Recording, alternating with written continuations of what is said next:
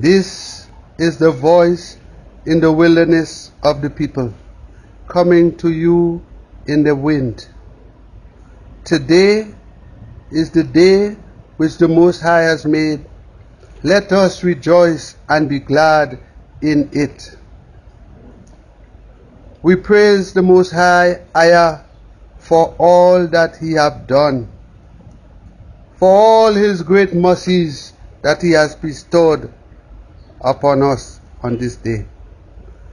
And I hope and pray that this will meet you in good health and with good strength, and that you will study along with me this day.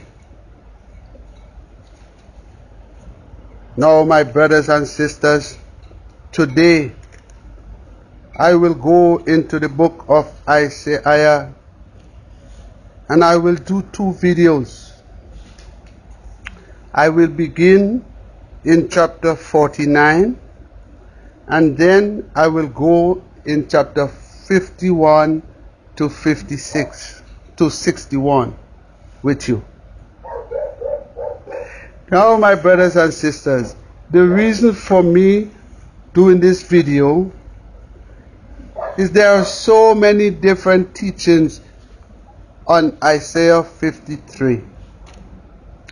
And most of them, they are saying that this is referring to JC, the Jesus.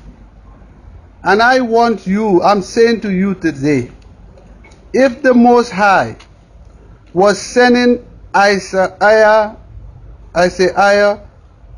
to us to bring a message about someone, the question is, won't He make mention of that individual?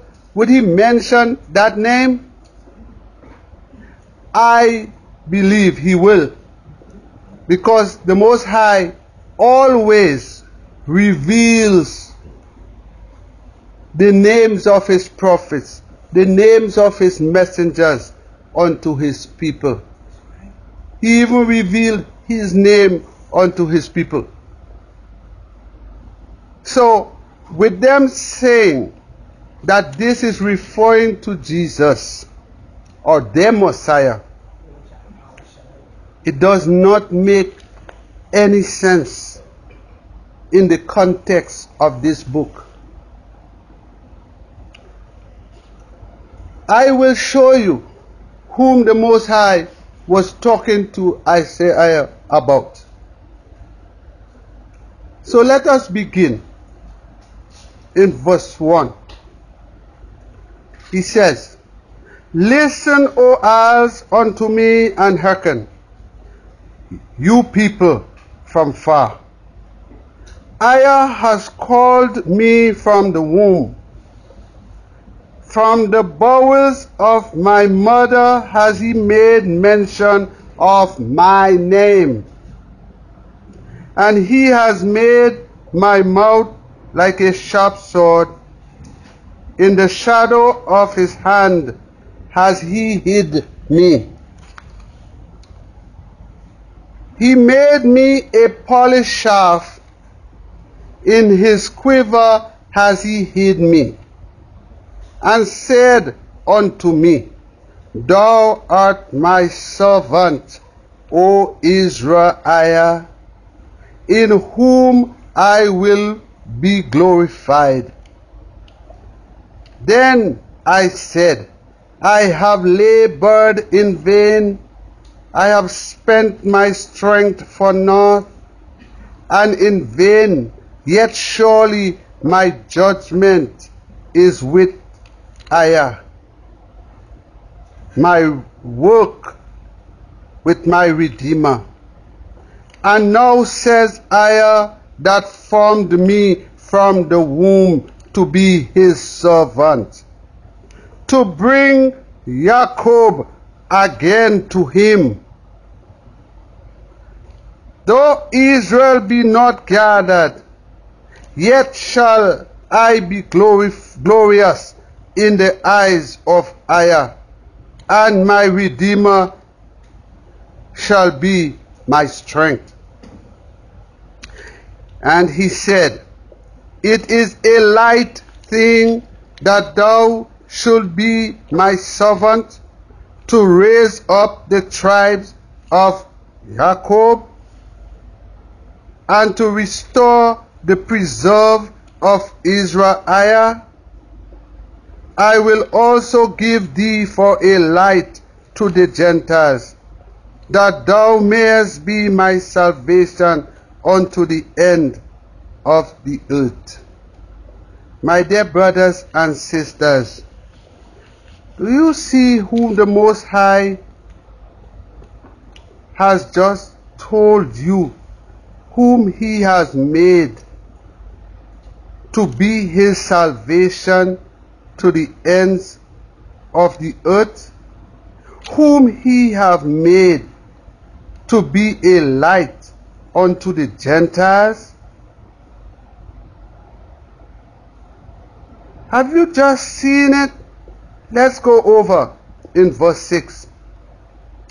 He said, Is it a light thing that thou shouldest be my servant to raise up the tribe of Jacob and to restore the preserve of Isra-iah, and will also give thee for a light to the Gentiles, that thou mayest be my salvation unto the ends of the earth?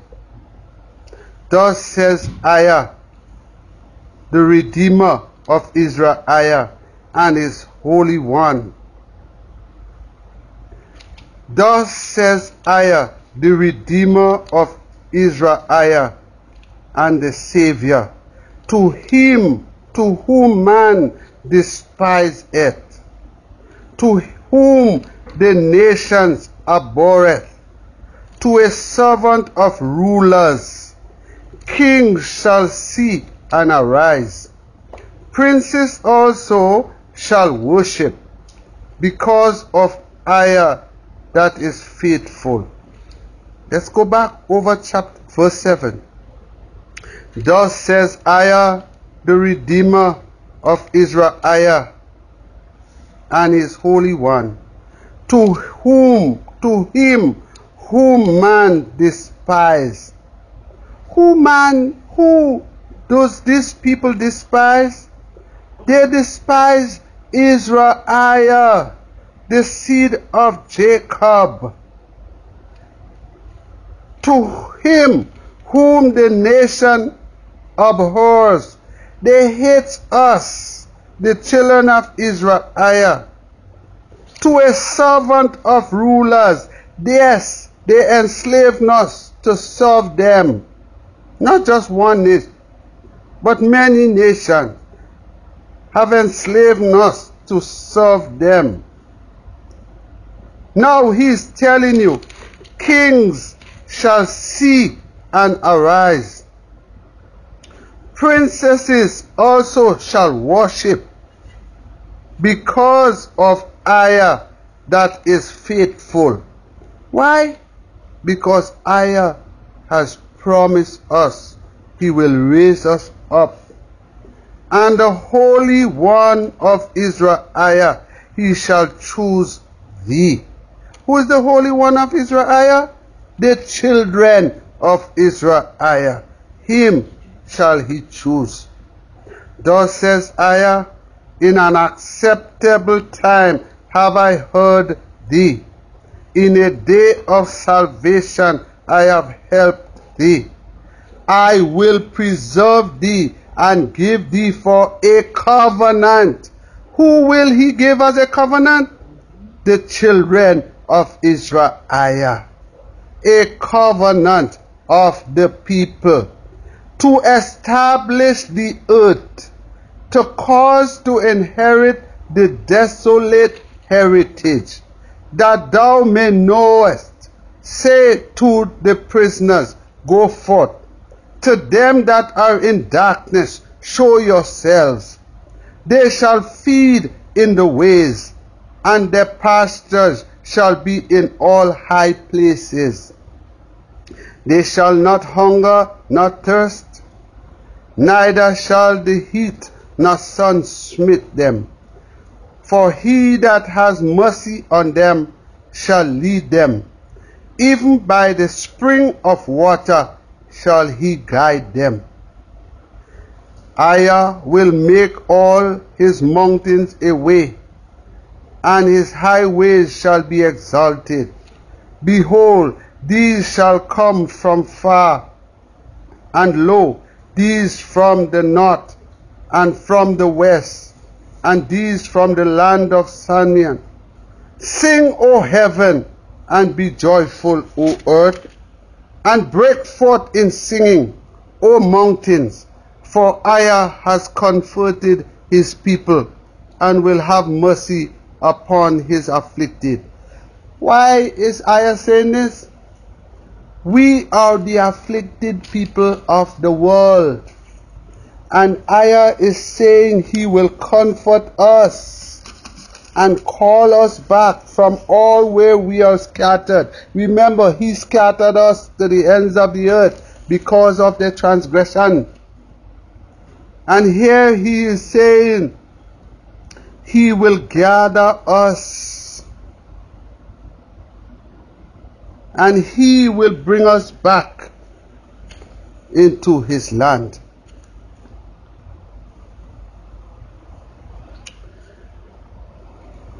But Moriah said, IZER-IAH has forsaken me. That's what we are saying.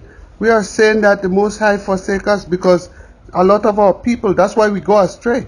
We go beyond all the mighty ones of the earth instead of seeking our Redeemer. And that the Most High has forgotten me. Can a woman forget her suckling child, that she should not have compassion on the son of her womb? They may forget, yea, will I not forget thee? Behold, I have given thee upon the palm of my hands. Thy walls are continually before me. Thy children shall make haste. Thy destroyers and they that made thee waste shall go forth of thee. Lift up thine eyes round about. Behold, all these gather themselves together and come to thee. As I live, says IZER-IAH, thou shalt surely clothe thee with them all, as with an ornament, and bind them on thee, as a bride doeth. For thy waste and thy desolate place, and the land of thy destruction, shall even now be too narrow by reason of the inhabitants, and they that swallow thee up shall be far away. The children which thou shalt have after thou hast lost the others shall say again in thine ears, the place is too strait for me. Give place to me that I may dwell. Then shalt thou say in thine heart, who has begotten me these, seeing I have lost my children?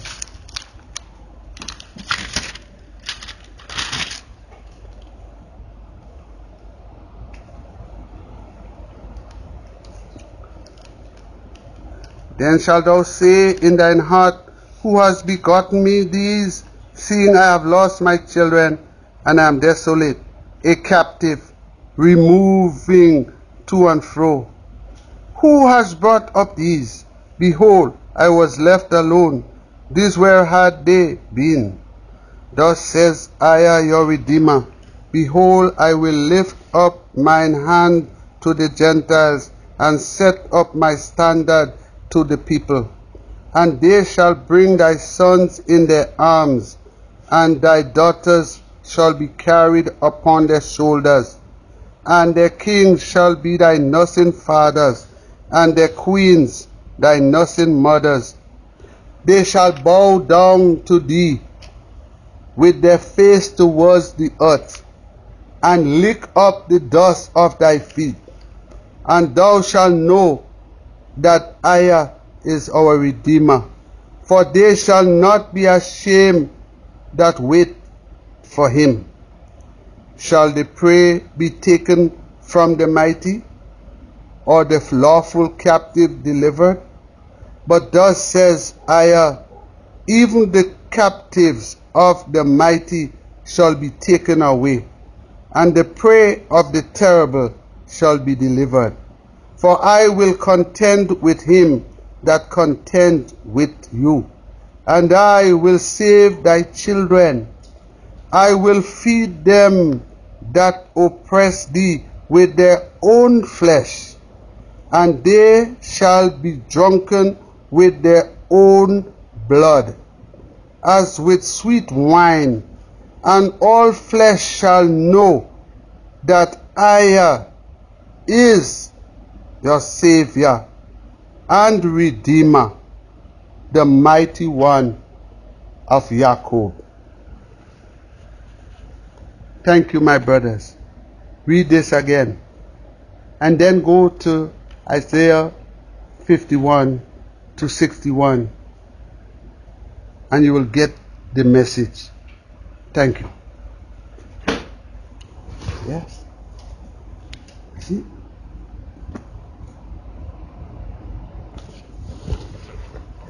I turn it on.